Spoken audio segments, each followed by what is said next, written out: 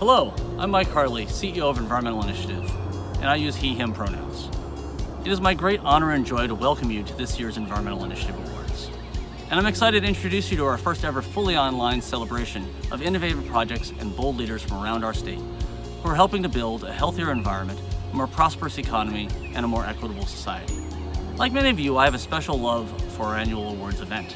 And I know that I am not alone in my disappointment that we will not be able to gather in person for the celebration this year as we have for the past 26 years. But I'm proud to be part of an organization and a community who have found a creative way to responsibly celebrate these awards while showing due respect for the serious impacts of COVID-19 on human health and on economic security, and especially for those who are on the margins of our society and economy. Even in this time of necessary separation, the truth that is evident in the heart of these awards and in all of Environmental Initiative's work is that we remain interconnected and interdependent, and that it is in strengthening our relationships across all kinds of difference that we can find a way forward to better days. It is clear to me and to many of us that our economic, social, and environmental systems are made far too vulnerable by the divisions and disparities inside of those systems, and that this threatens the well-being of us all. And so I'm happy to say that those who we honor with this year's awards offer us a vision of a better future for all people and for the living world. A vision based on deep relationship, on the healing of division, and on powerful collaboration. So I'd like to invite you to take some time and explore this new website, learn about the stories of our honorees in their own words, and learn how you can support their work. I want to take a moment to thank our sponsors, without whom we could not do this work, and especially this year as they helped us pivot from an in-person event to this online celebration. I want to thank those who came together to evaluate our nominees and to select our honorees. And I want to thank all board and staff who contributed to the work. I especially want to recognize and thank Lily Benowitz, Christina Vang, and Damien Goebel, who were the core of our staff team that did the heavy lifting to put this program together and who are responsible for the content that you see on this website. And so without further ado, I'd like to introduce you to the winners of the 2020 Environmental Initiative Awards. Congratulations to all. 3M is a purpose-driven enterprise. We grow our business while collaborating to solve some of humanity's greatest challenges. We are happy to partner with Environmental Initiative, another purpose-driven organization, on their 2020 awards. I encourage you to learn more about all the nominated projects and their positive impacts in their communities. Congratulations to the award winners, and thanks to all project nominees for working towards a healthy environment, a prosperous economy, and an equitable society. Hi, I'm Greg Archer, Manager of Environmental Services at Great River Energy. For those of you who don't know about Great River Energy, we're an electric co-op serving our 28 members across 2/3 of the state of Minnesota, or approximately 1.7 million people. Like the Environmental Initiative, our corporate structure is based around partnership and the collaborative model. Through it, our member cooperatives are constantly weighing rates, reliability, and environmental stewardship as our triple bottom line. There's obviously a tension between these 3 points. Because of the collaborative model, we're able to balance these 3 priorities to solve tomorrow's important challenges. GRE has been a proud sponsor of the Environmental Initiative's awards for the last 14 years. Please join us in recognizing these important award nominees and winners. They too have struggled with diverse challenges, including environmental performance, economic, equity, and regulatory realities. In all instances, they were able to succeed because of their partnerships and because of their collaborations. This process is rarely easy and is always rewarding for those who are persistent. In short, Great River Energy appreciates your commitment to the process and congratulates you on your accomplishments. We get it. We're all beneficiaries of the collaborative model.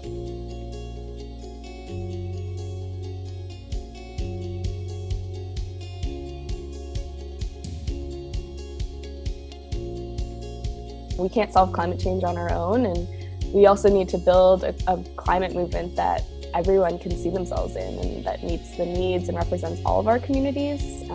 And to be able to do that, we need to make sure that this movement is accessible for everyone and that people can see themselves reflected in it too. And so I think, thinking about climate change not just traditionally through like graphs or presentations, but through music and artistic expression, whether that's painting or sketches or photography, or I think there are so many cool ways that we can kind of celebrate awesome things that are happening in this movement, but also be able to process some of the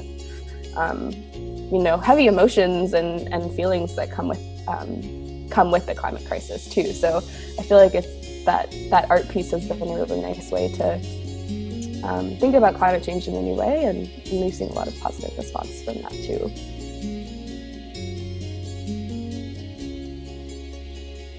I see myself as an organizer, as an activist, as a youth advocate, and there's nothing new about this. I've been doing this for 40, 50 years, trying to get people to see that, community first, and that if we invest in the community, we are investing in ourselves. It was really through my community efforts as an advocate, as an organizer, that I was really given voice, that I really found my essence, my power, my gift.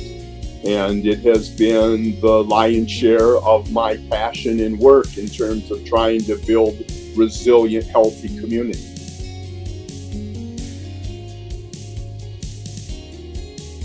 By coming together, by collaborating together, you're learning together. You're asking the difficult questions and being able to gain knowledge by sitting around the same table and learning together. Another benefit for collaboration is it spurs people to take action.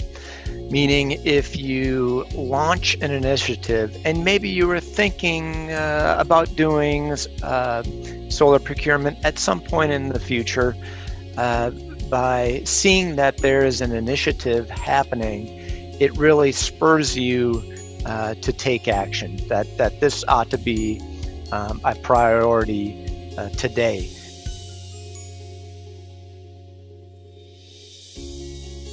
Collaboration has been at the heart of everything that we've done with the CREATE initiative, and part of it was to think about what a different model of doing academic scholarship looks like, one that actually takes collaboration really seriously and thinks about the fact that most of the urgent questions around the issues we're concerned with, environmental and social justice, are really better defined and articulated and experienced by communities outside of the university. And so collaboration for us meant thinking about a model of a project that really resourced community members to be the ones to articulate what are the research questions that matter most to them, what are the issues that they're facing, and then to realign our mission as a research institution and a research and education project to really fill those gaps, to resource those community members. And then it also meant a willingness to be transformed by the needs of community members.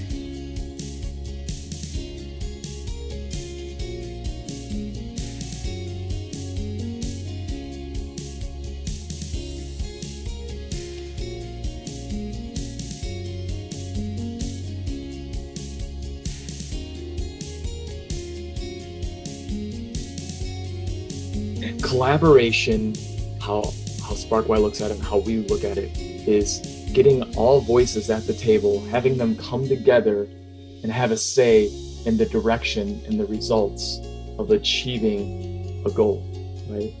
And in this case, collaboration was an incredibly necessary component of the SparkY Edison High School Green Campus.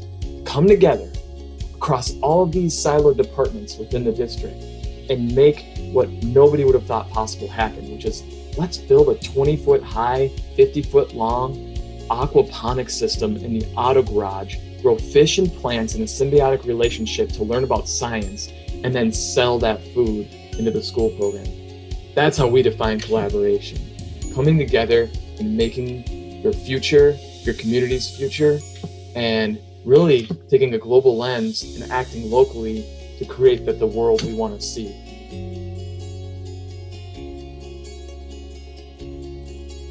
Collaboration is just the work that gets done to bring all of these people together. And when you do that work and you bring them together, you end up hopefully being on the same page for the most part. I mean, everybody can see you learn, you educate, you grow by collaborating, and the broader you search, the more doors you open. So I just think collaboration is the key to getting these types of projects done. There was a lot of meetings and meeting with a lot of landowners. We knew what the problem was. We just had to figure out what the solution would be, and then of course get funding to make that happen. So a lot of collaboration went forward on this project to get it done.